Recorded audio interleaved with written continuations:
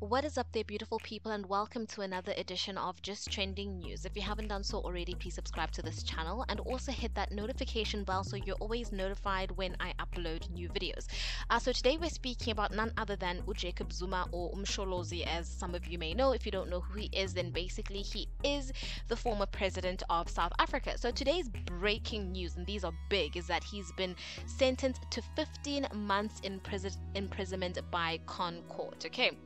So, the Constitutional Court today imposed a 15-month sentence on former President Jacob Zuma for defying their order to appear before the Zondo Commission. So, the judge that delivered this judgment was Judge Sisi Kambebe, and she basically said that his conduct amounted to a blatant violation of the Constitutional Court order. She further said, "No person is above the law, and act of defiance has the potential to precipitate a constitutional crisis." Okay, so Zuma, as you all know, has previously appeared before the commission to give evidence after several witnesses implicated him in the state capture, and earlier this year he defied a constitutional court directive to appear before the commission again to continue giving evidence. Okay, so at the time the former president said he was prepared to go to jail, which he will be, than to testify at the commission. Okay, so the fact that Jacob Zuma is obviously an influential member of society and also the former president of society is an aggravating factor, as Ukambebe has said,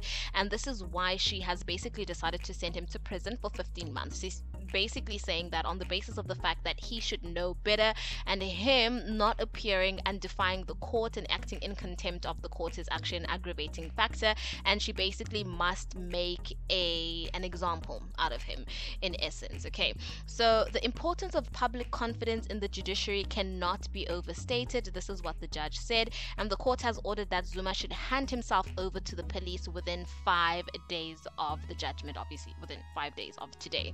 So there it is, ladies and gentlemen. Jacob Zuma is sentenced to 15 months in prison. I am so eager to see how all of this will unfold. I'm so eager to see if he will actually go to court or if they will appeal the judge's decision to actually send him to court. Tell me what you think will unfold within the next 5 days. Do you think Jacob Zuma will spend 15 months in prison?